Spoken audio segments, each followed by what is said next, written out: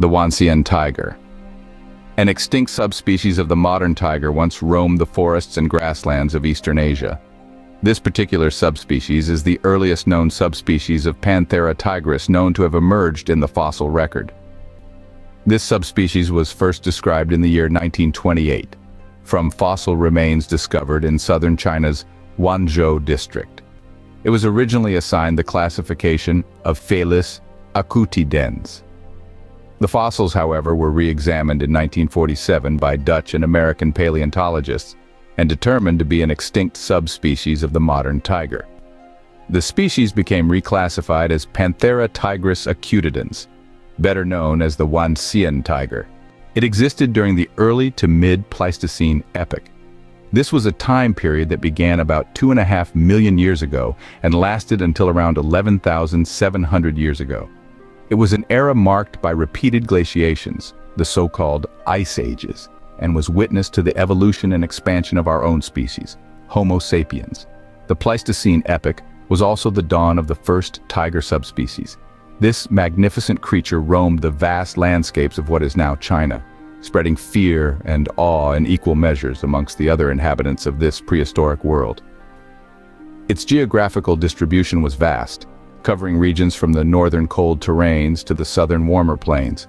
In this video, we will be delving into the evolutionary history environment, as well as its prehistoric prey and competition. The Wanhsien tiger was one of the largest subspecies of tigers to have ever lived, weighing in at around 200 to 350 kilograms. It was on average larger than any living tiger subspecies, growing to sizes comparable to some record-breaking Bengal and Siberian tigers. The tiger's exact evolutionary history still remains uncertain. The tiger's closest living relative, the snow leopard, diverged from the tiger approximately 2.7 to 3.7 million years ago. The Long Dan tiger, also known as Panthera zdansky, has been proposed to be a potential ancestor of the modern tiger. It existed several thousand years before the emergence of Panthera tigris acutidens, although they may have overlapped in their existence. It is known from only a handful of fossil material.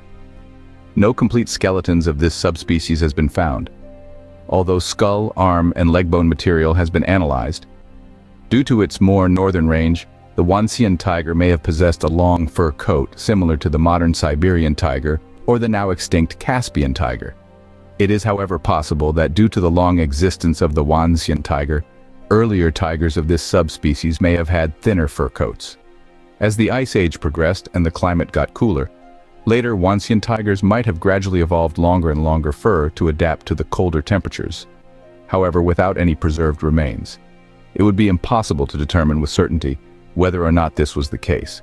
China's geography during the Pleistocene was shaped by dramatic shifts in climate, resulting from glacial and interglacial cycles.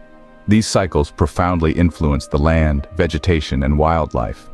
During glacial periods, northern China was cold and dry, dominated by tundra and steppe grasslands.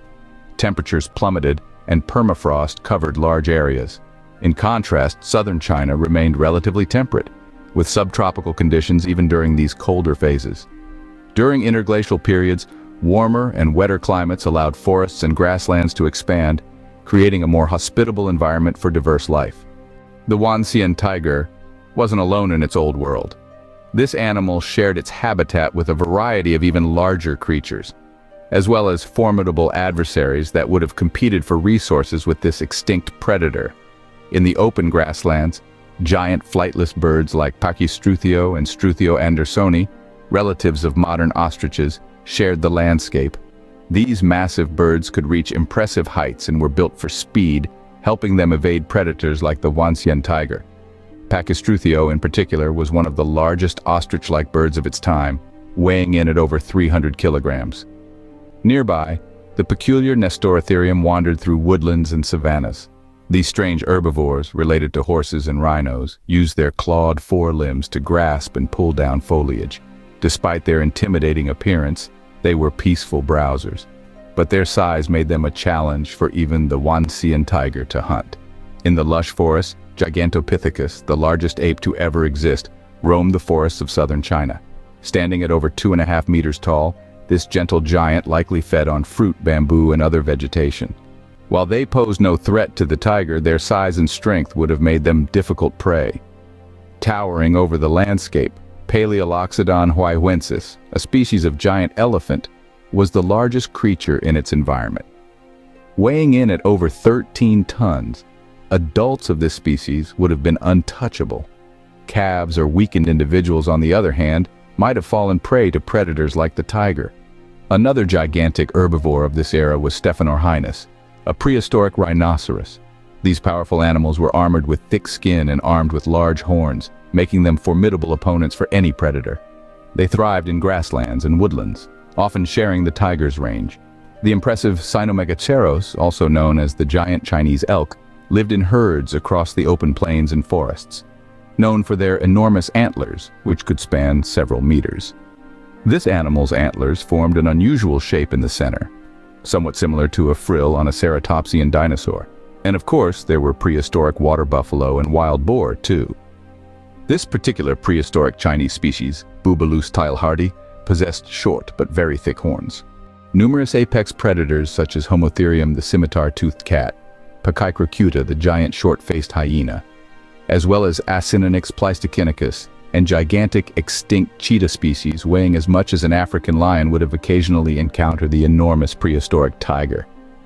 Like modern tigers, Panthera tigris acutidens would have resided primarily in more forested areas of Eastern Asia, so interactions with some of these other predators would have been somewhat limited. Homotherium, Pachycrocuta, and the giant cheetah would have resided primarily in grassland ecosystems. The Wanhsien tiger was certainly a powerful creature, and was certainly capable of taking on these other extinct predators, provided it was not too outnumbered. The Wanhsien tiger went extinct perhaps around 500,000 years ago, thousands of years before the arrival of the first Homo sapiens. So humans were not to blame for this creature's demise. Instead, it was another reason. As the Ice Age gripped the planet, dense forests, the perfect hunting grounds for tigers, gave way to open steppes. These expansive grasslands, devoid of cover, would have been unfavorable for the striped predator. This may have forced the Wanhsien tiger to migrate further south, where there was more forested ecosystems. If this hypothesis was true, the Wanhsien tiger may have needed to compete for resources with other tiger subspecies, such as the Trinal tiger. This competition and environmental change may ultimately have led to its demise. I hope you guys enjoyed this video on the Wanhsien tiger. As per usual, please feel to like, share, and subscribe. This is King Theropod, signing out.